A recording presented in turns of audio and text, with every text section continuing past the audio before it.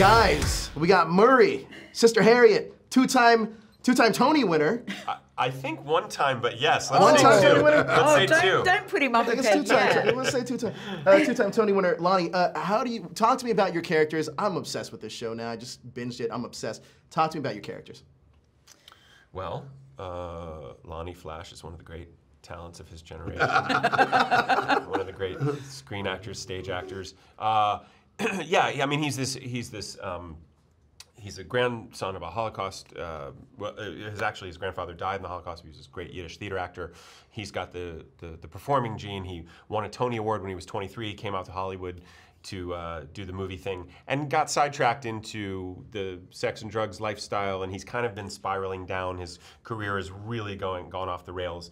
And you know, Meyer and Ruth scoop him up and say, "Do you want to kill some Nazis?" And I think he looks at it as a way to kind of stay sober and regain some dignity and integrity in his life and get his life back on track, because he feels kind of a soul death has been creeping up in him. So that's why he's joined the hunt.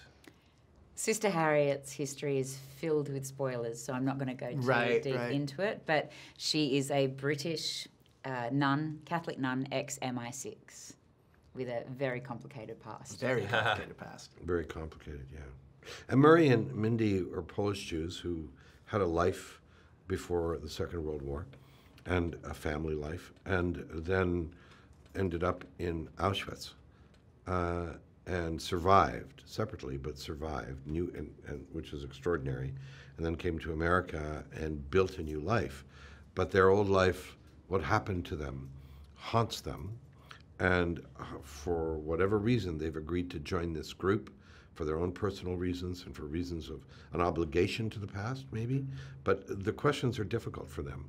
And it gets to the point where the past comes and revisits them in the last part of the series in a way that's unexpected to them and is really devastating. Now, something I find interesting about Murray's character very particularly is that somewhere along the line, he's lost his faith. Can you talk to me about why Murray continues to do what he does? If he's some of it's spoilers sure. of why, but certainly, I've known Holocaust survivors. My parents are survivors, and the many that I've spoken to in my life, when they can't believe that there is a God that exists that would allow 1 million children or more to be slaughtered by evil, and that God has a plan that's beyond our reckoning isn't a good enough answer. My father's line about it was really cool. He used to say, I'm not really sure if there is a God or not, but if there is one, I'd take him to court. Oh, wow. And I think that's Murray's attitude. Now, Sister Harriet, there's so many questions, and I don't want to get too spoilery, but does she necessarily trust everybody on her team? No. I mean, immediately she doesn't trust anyone. She's so experienced. She's a tightly wound kind of timepiece in a way, and she likes everything to go like clockwork. And then she gets Lonnie Flash on her team. Yes. Yeah. And lucky her. Well, look, we can discuss that later. But she's not happy with the team, but she's very committed to Maya.